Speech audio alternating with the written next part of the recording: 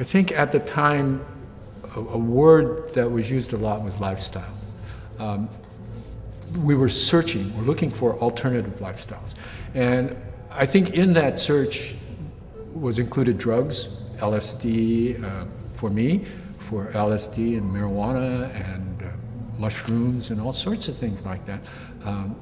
But also meditation and yoga and Tai Chi. And so, and it was all part and parcel of the times, you know, happenings.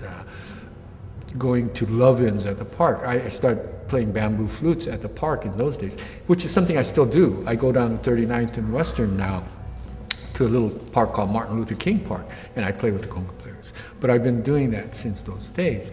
And it's drinking wine and smoking marijuana by the merry-go-round in Griffith Park.